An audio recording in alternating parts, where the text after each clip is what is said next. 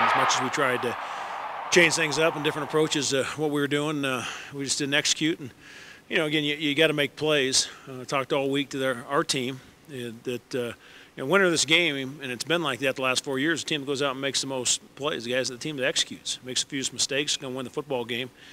We made just a boatload of mistakes, both sides of the football, and we got 6 days to get those things corrected.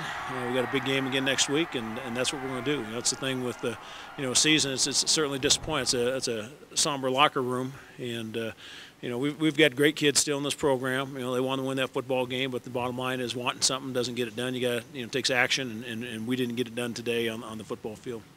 They have played us. I mean, it's nothing that I can say that could fix it. You just got to give credit when credit due. They came out and they just played harder than us. They came out and they took the game away from us. I mean, at the end of the day, it's our job to stop them from moving the ball, and it's something that we struggled with today. We couldn't get our job done. And last year they came out and they scored on the very first play, so it really wasn't nothing that was surprising. We expected them to come out really hard. We just got to do a better job of executing our defense and making plays when the opportunity presents itself. This one's tougher because the boot's gone now, and we've had it, ever since I first stepped on this campus when I was 18 and January of 11, and already not seeing it in there hurts more than you can ever imagine.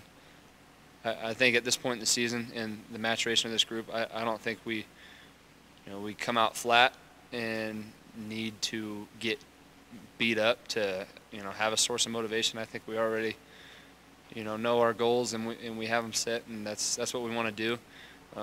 Obviously, with this happening, there's kind of more of a sense of urgency and kind of more of a, I guess, drive to get things going. But I don't really think we need that for any source of motivation. That's probably why it hurts so much.